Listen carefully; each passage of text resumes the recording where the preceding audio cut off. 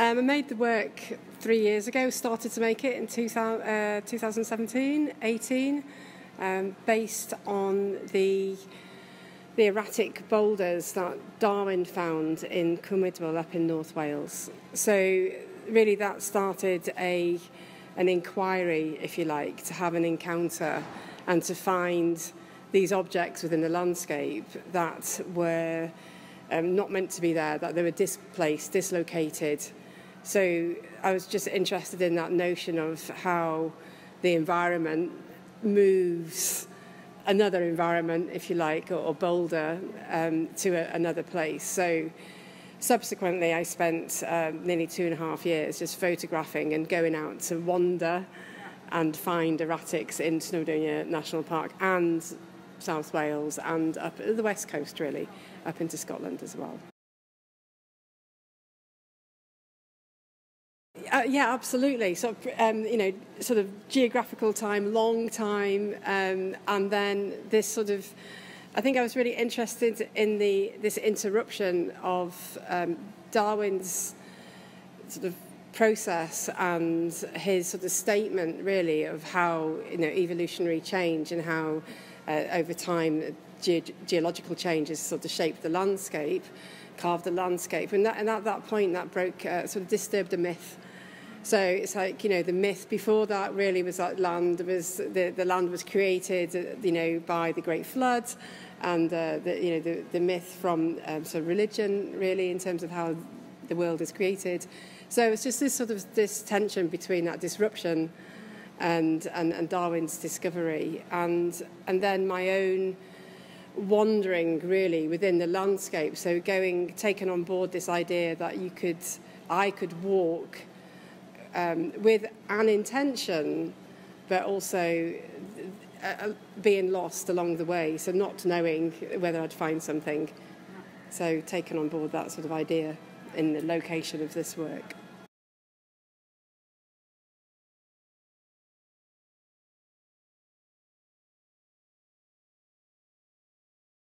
I think what happens when, for me, going out to find these boulders, or in this search of a boulder, an erratic boulder specifically, it's an encounter. So it's a process that the walk to that place is a process, and then this encounter with an object, and I think at that time, or in that time in the photographic process, then I would spend quite a lot of time within the sort of kinesphere, if you like, of these objects. So in relationship to them, looking at them, climbing on them, touching them, looking at them from different angles, and then just wondering, really, where did they come from? And I think that's that translation over to the relationship that, to human relationship, really, to have this sort of sense of like the more than human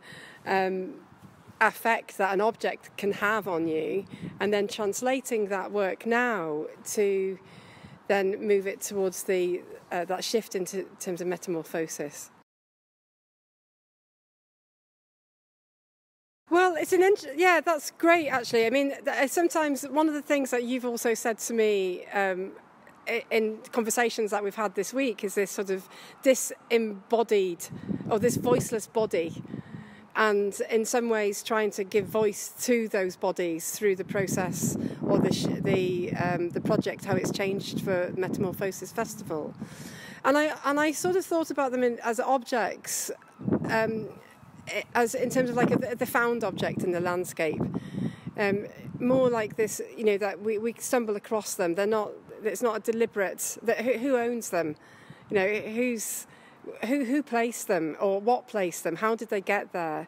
So this sort of found object, that the only way that I could take that with me was through this photographic process, which is to use the analog, the analogic process. So we still have this, what's called really this idea of this referent. So there's a shadow, the use of light, hitting this object and then bouncing onto the film, and then that support of film. So. And then allowing that object, or that body, I mean, it's a geological body, to move again. And I think that's a sort of like that interest of They were placed or located, I located, and then they're being relocated.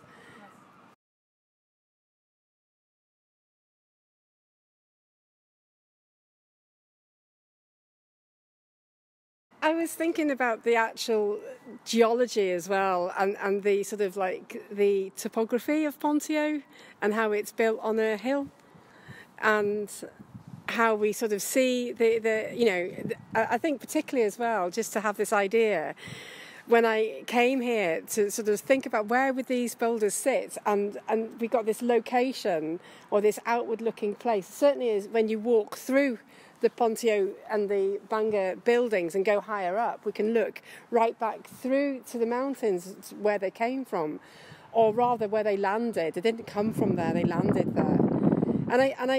This location here, the title of the work, the original work, is called Hidden in Plain Sight, and here they are. They're smack bang in the middle of Bangor, but they're actually tucked away in this building, in this little tiny sort of corner. Almost this sense of being captured, being sort of like, landed on this hillside, and then this receding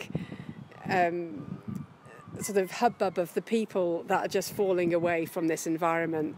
So I hope that they invoke questions really about almost like they're like strangers that have come into town, if we want to sort of put a sense of like, how do we translate this geology and this specific finding into cultural sort of thinking, and what does it mean to sort of arrive here in Bangor and feel relocated or out of place or to place. A lot of people tend to humanize this, because of the shape, because of their bodies. They have an affinity with our physical shape as well. And I was just thinking as well when you were saying that, but this idea that they're a sort of a shadow, aren't they, from the actual boulders that are out there. They still exist, and so we've got a double that allows them to carry on another aspect of themselves in this sort of like shift in temporality, really. So they're sort of coming into a contemporary time and separate from their geological time, or not separate.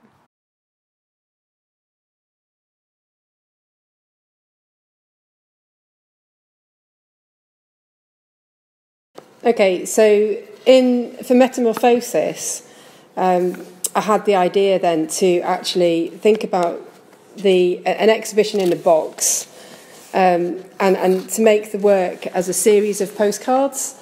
So something really small that we could actually handle. And very much the part of the sort of parameters of this work really is to consider scale and what that actually means visually, but also what that means to have an encounter. So we can have an encounter with something really, really small or really, really big.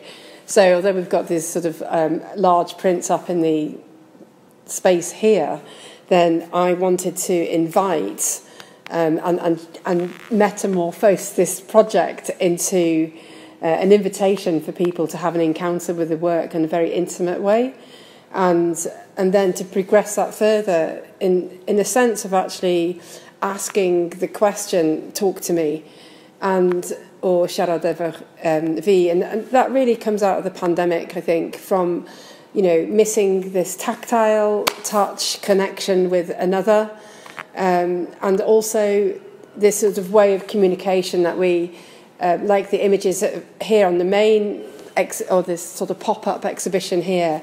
We have this glass between us and it, and this sort of our methods of communication have been very much a screen-based, online-based, which has been amazing, but we all crave this tactility. And I sort of wanted to bring that back, but instead of then seeing work again behind a glass frame, but is to actually have an encounter with the work itself and rearrange it, so curate it in your own way, and then an invitation to write your story and be part of a developing project, a new project. And that's sort of like traditional aspect of the postcard, isn't it? Where we send a message home from the place that we go on holiday, or we relocate somewhere and we send a message back. And I'm just thinking about that groundedness of doing that, taking a card, sitting in a cafe, sticking your stamp on it, and then writing a message to somebody. But I also thought that, Sharod Evovi, talk with me, talk to me, that this is a sense of actually talking to myself as well. So it allows us to actually have a conversation with an erratic boulder that circulates back to yourself.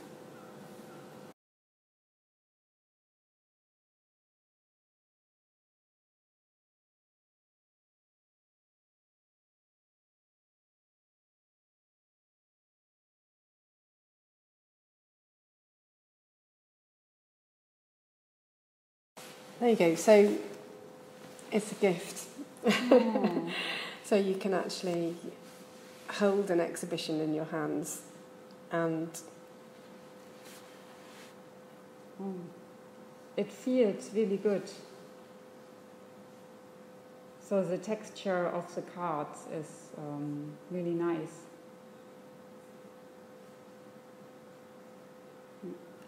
I don't know how you call that kind of texture. Well, it's just very matte and very absorbent, really, isn't it? It's sort of so in a way it moves away from that gloss and that reflection again. So it's this another iteration. It's a very different one from seeing them in the windows at Pontio, for example, and dealing with your own reflection and your sense of place within the image through the reflection of light. Whereas here, these small cards just give a very sort of calm sense of space where they are, and how would you lay these shapes out, and how would you relate to them, and how would you talk to them? What would you say? Where do you come from? What's your story? How old are you? It's beautiful. This is just calling for imagination. Wow. How does this? Wow. It's amazing. And do you know what I find incredible as well in terms of perception?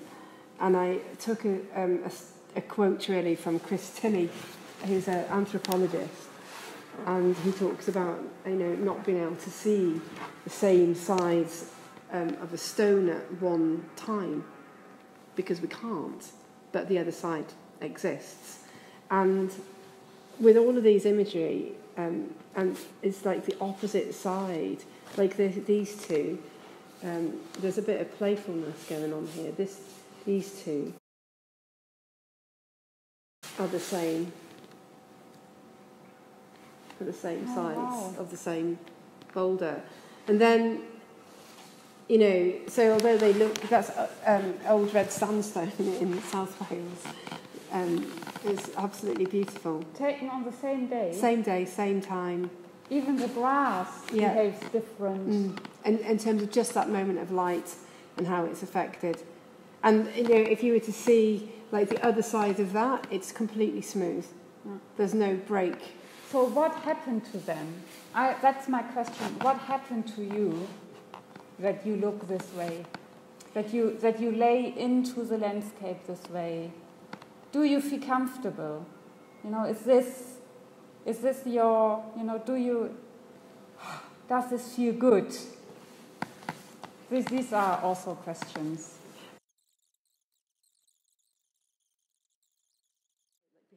Yeah.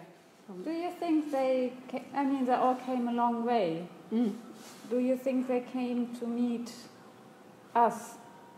So when you walk, I haven't done the walk yet, so it might be a good idea to do the walk, but I wonder whether people, if I came the way to meet you, dear boulder, or is it actually the boulder, did this journey to meet me or us and talk to us? And arrive at this point in time. Yeah.